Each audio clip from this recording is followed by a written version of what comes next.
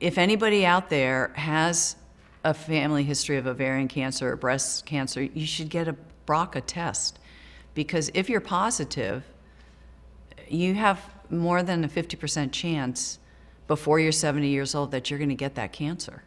I've already gotten letters from women that said, you know, my grandmother had ovarian cancer, but I didn't think anything of it because my mom was fine.